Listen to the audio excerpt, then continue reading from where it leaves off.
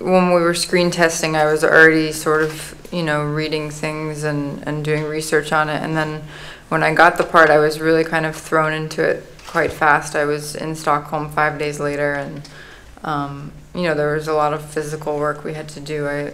I had to do dialect training and the motorcycle training, and I did skateboarding and kickboxing, and you know, I read a lot of books and watched a lot of movies. I went to a school that teaches kids with Asperger's, and I went to a women's center for women who've been abused sexually, and I did a lot of stuff like that.